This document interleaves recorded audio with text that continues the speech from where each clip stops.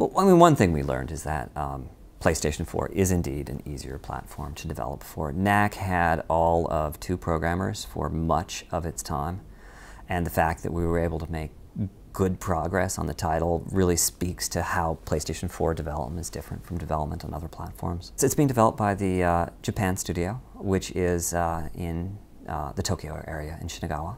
It's the same studio that's responsible for Ico and Shadow of the Colossus, as well as Patapon and Gravity Rush.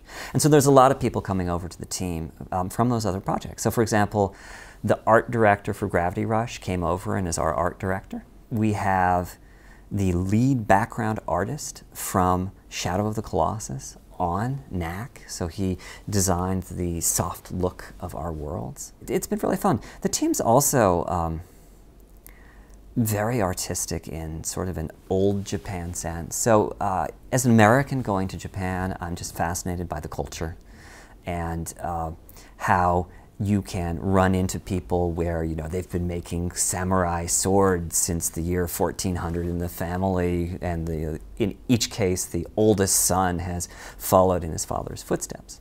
Well, our producer is a 13th His father is a 13th generation tea ceremony master. And so he was supposed to be the 14th generation tea ceremony master, but at some point he said to Dad, "Look, I want to make video games," and joined Sony. And the lead designer on the project, his father is a very famous ceramicist. And he's not the oldest son, so he didn't have the same level of pressure, but it would have been very, very normal for him to follow in his father's footsteps and do that. And instead, he's designing levels for Knack. What made you learn Japanese in the first place? When did that come about? So I was working at Atari in 1982, and we were bought by Namco. We had some real financial problems during the video game crash. And so some Japanese were coming into the company, and my boss always used to talk about how no American could ever really learn Japanese, that it would be impossible, and I kind of took that as a challenge.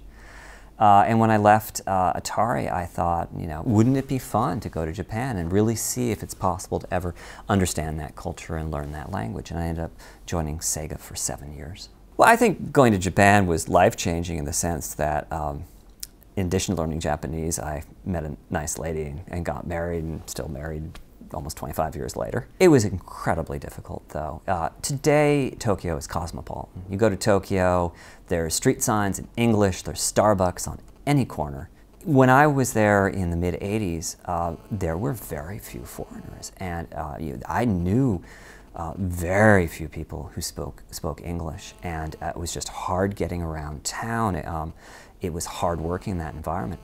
I made a game where my designer didn't speak English and I didn't speak Japanese. I was the programmer, and we still made a game together. That's tough. Which one was that? So we did the 8-bit conversion of Epic's California games. Okay.